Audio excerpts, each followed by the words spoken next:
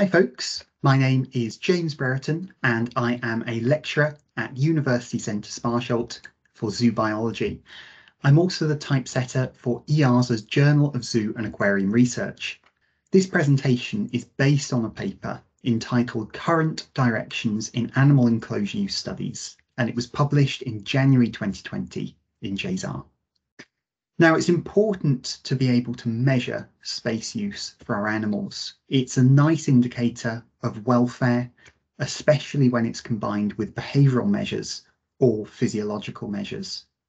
After all, it seems a little pointless to provide a lot of space for our animals if they're not going to use it.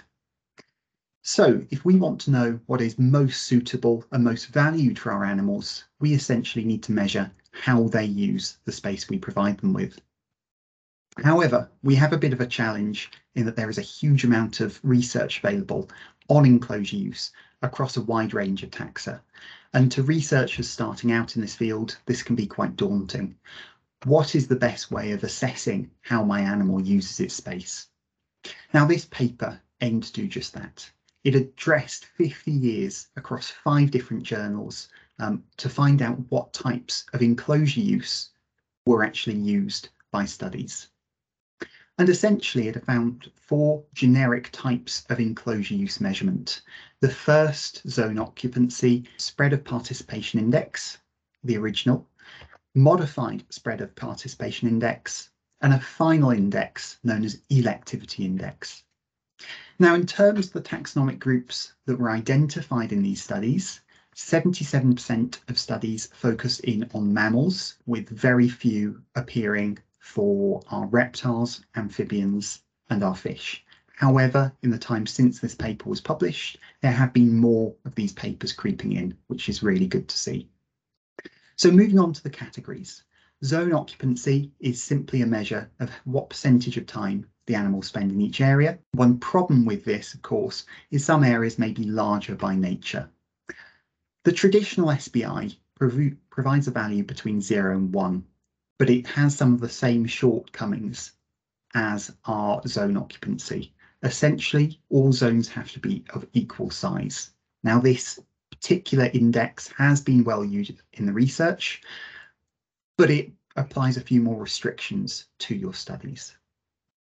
The second index, modified spread of participation index, is really useful for those of you who want to zone your exhibits according to different biological parameters. You could zone it up, for example, according to UV or according to different temperature-based zones, or even proximity to visitors.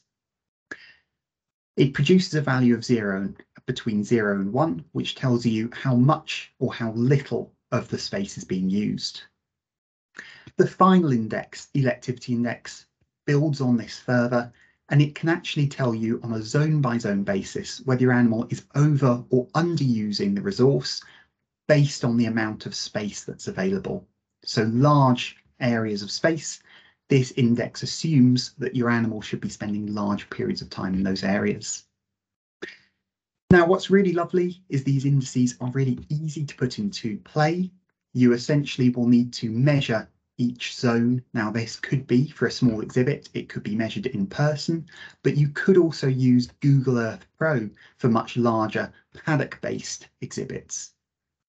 You can also fit this sort of study really easily into a keeper day or a busy researcher schedule. This could be through, for example, camera traps, or it could even be a snapshot as you pass by the enclosure.